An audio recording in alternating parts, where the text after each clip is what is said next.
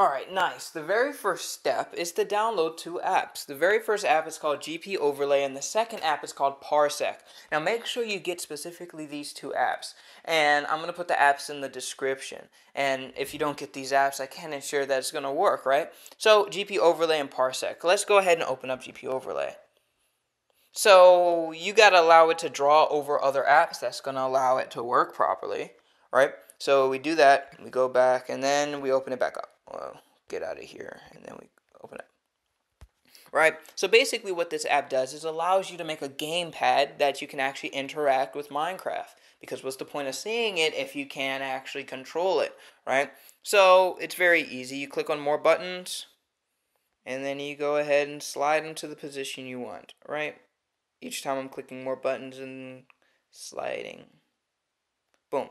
And then we're going to have another one that's space. Now, you can pretty much put every single key for Minecraft, but just for the sake of this tutorial, I'm only going to put the kind of the essential. So W, A, S, D, because those are the key binds, and then of course space.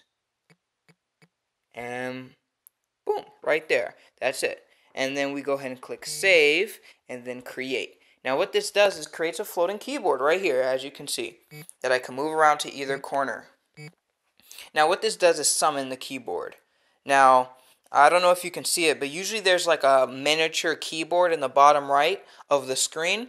I don't know if you can see it or not, but if there isn't, you need to go back into settings, type in keyboard right here, click on virtual keyboard, and then enable this game player keyboard, and that's going to allow you to actually use it. Now when you open it up, you should see the miniature keyboard. Click on that and then click change your keyboard to this WASD thing that we just made.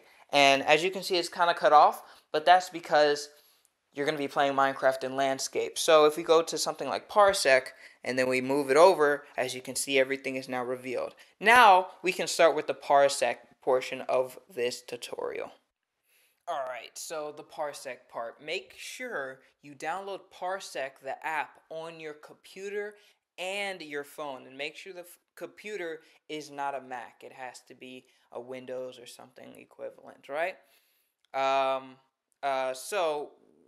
then once you get that, sign in, and then make sure you're signed in into both Parsec apps. And now we should, if you did it correctly, if you're connected to Wi-Fi and everything, you should be able to see your computer right here. Now I could just click connect.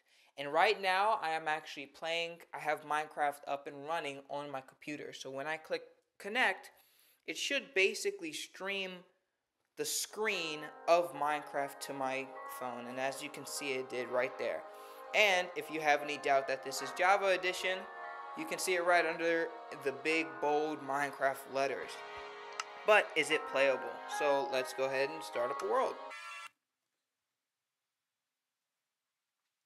So yeah, the PC I'm actually playing on is terrible. It's a laptop, and it's an i3. It's not very good computer, especially for streaming and stuff. And as you can see, it's quite smooth, right?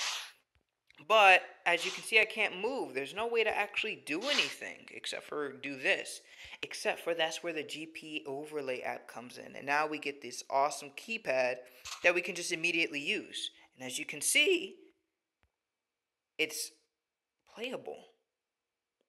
And additional proof that this is where's the giant? I had a giant. Where'd the giant go? I had a big giant here, just like extra proof that it's Java Edition.